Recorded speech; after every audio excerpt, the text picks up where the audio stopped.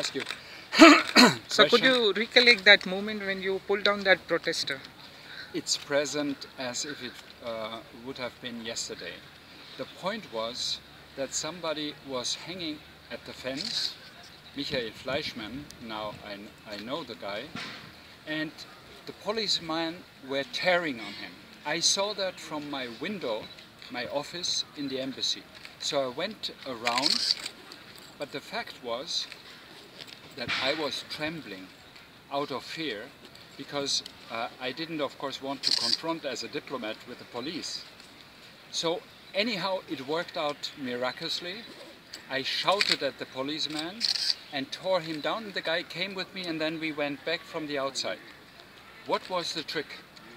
The real trick was that, yes, I was absolutely in fear, nearly panicking. My feet were trembling, but the policemen were also panicking.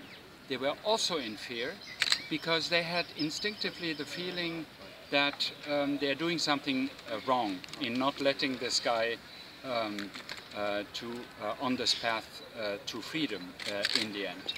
So,